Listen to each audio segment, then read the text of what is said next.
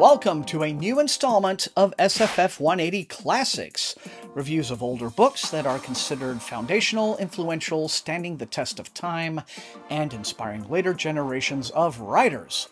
On today's episode, a fateful love story from the Welsh myth cycle known as the Mabinogion is brought into the modern era in Alan Garner's haunting 1967 tale, The Owl Service. Hello again, everyone. Thomas here, your host as always. It's wonderful to be back.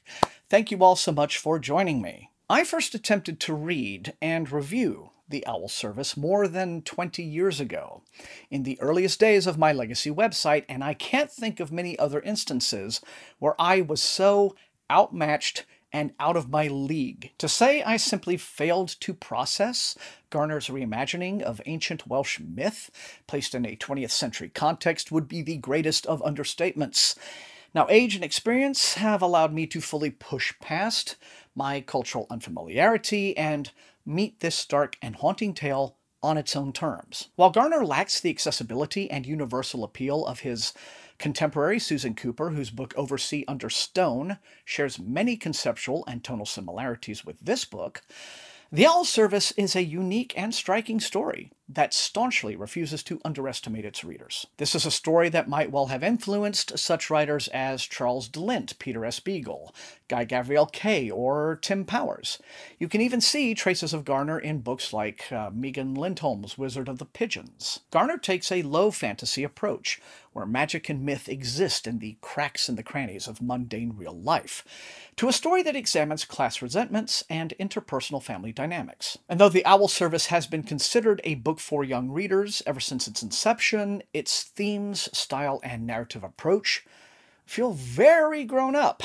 Garner employs surprisingly little exposition, and the text isn't very descriptive until Garner needs to trowel on the atmosphere in the climactic chapters. Our protagonists, their relationships, and the unfolding supernatural mystery must be gleaned by the reader from dialogue and minimal action.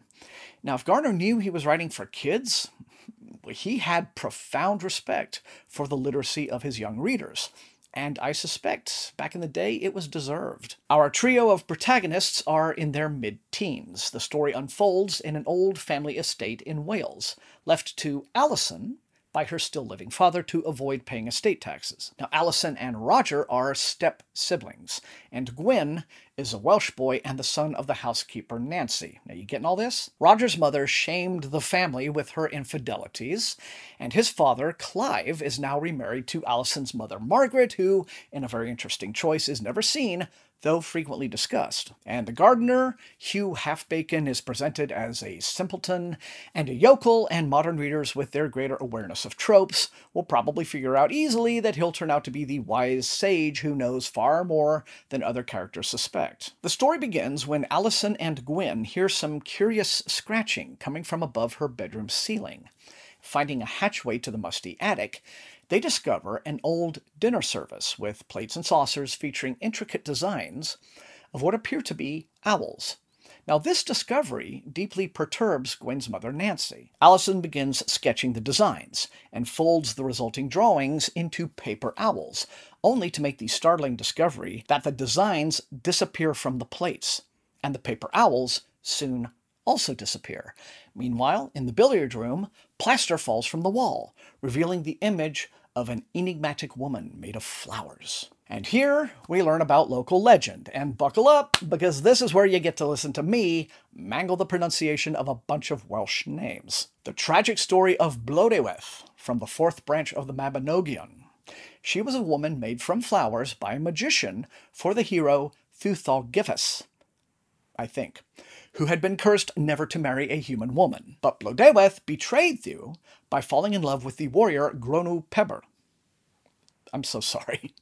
Anyway, the two of them plotted Thu's murder, but Thu came back in the form of an eagle, and after being restored to human form by Gwydion, the mage who originally created Blodeuwedd, Thu avenged himself against Gronw by throwing his spear at the man with such force that it pierced a standing stone he was hiding behind. I suppose if you're going to kill a Welsh warlord and steal his magical flower wife, you had better do the job right the first time. Back to the 1960s, Gwyn and Alison spend more time together, much to the disapproval of Nancy and Roger.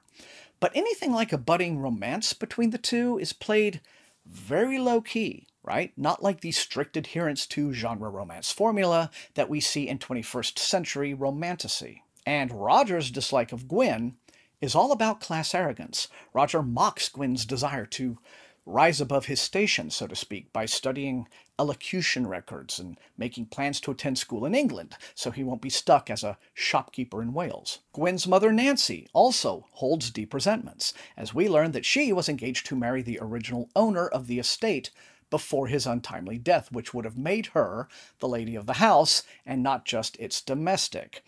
Nancy has a lot of anger, but is easily persuaded not to resign, right up until she can't bear it any longer, by large cash handouts from Clive.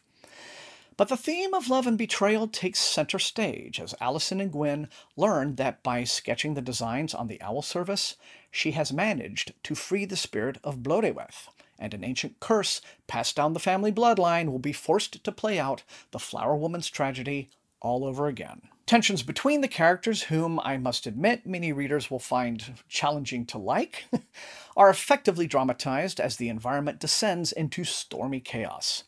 And while the ending feels quite abrupt and arguably maybe a little bit anticlimactic, overall, this is an absorbing and multi-layered tale that demands attentive reading. And in its best scenes, Garner conveys the soul-crushing emotional trauma of love lost and unfulfilled, like few of his peers.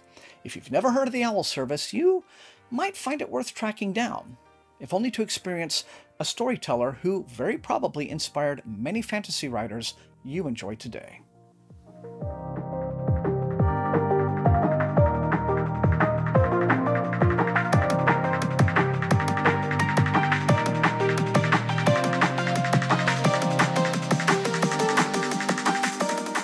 And there you have it. And that's all I've got for this episode of SFF180 Classics. You guys know the drill. These are reviews. You will not always agree with me, but if you enjoyed watching, please slam that like button, share the video far and wide with all of your SFF reading friends, and above all, please subscribe if you have not done so. That is how the channel grows.